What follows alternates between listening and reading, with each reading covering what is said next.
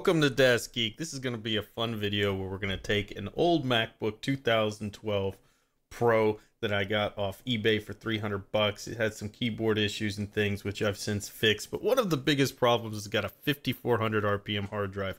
These are great little Linux machines. You can turn them into a Linux machine, and for 300 bucks it's a really fun system to have, but I can't stand that 5400 RPM, so we're going to upgrade that with the Sandisk Ultra II SSD drive that I had laying around. And it's so simple to work on these old Macs, some of the newer ones too. You just go into disk utility here. We're going to put the new hard drive into an external enclosure. I have the Acorn enclosure. You can see a little bit off to the left, that little blue box there, and it's plugged into a USB drive.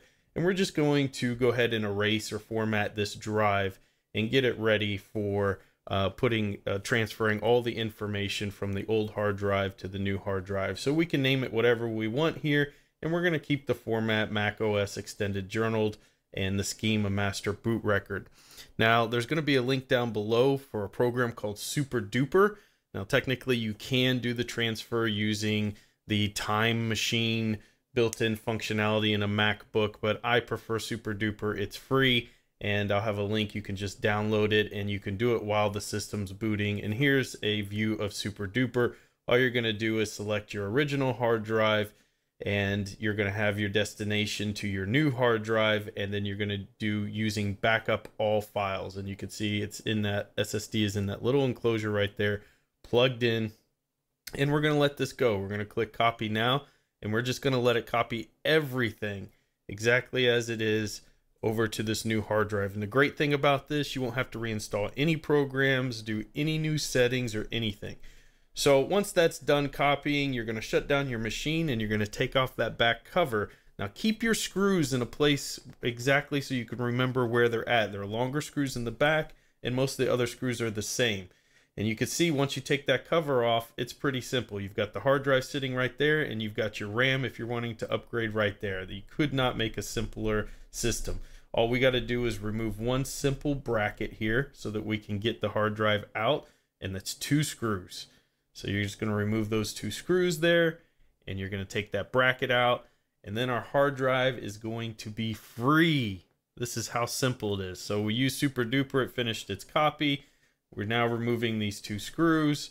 We're pulling out this hard drive. We're going to remove the connector gently here, and there you can see that old hard drive, and we're going to replace it with the new SanDisk. We're going to put the connector back in.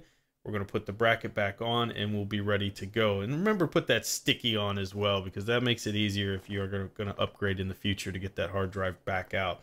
So once that bracket's back in place, you're essentially going to stick the cover back on, put your screws in that hopefully you remembered exactly where they were placed. Just a little hint that the longer screws are in the back, and you're going to be done with this upgrade. That is how simple it is. But while we're in there, you might as well clean out some of the dust.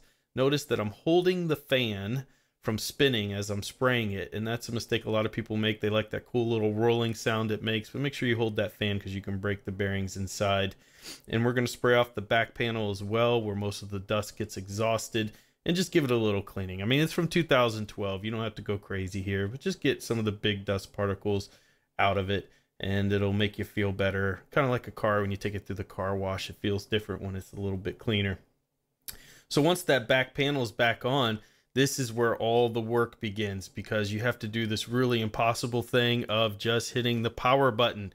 Now keep in mind that it's going to take a little longer to boot the first time. You're going to see a white screen basically, and it's going to sit there, and you're going to think, oh my gosh, did I do something wrong? But just give it time, have patience, because eventually you'll see that the Apple logo will appear and your system will boot right into the login screen. And I can tell you, after using this, having done the upgrade, it is so much faster than it was before. I no longer get that little circle with the different colors in it, what they call it, a pinwheel.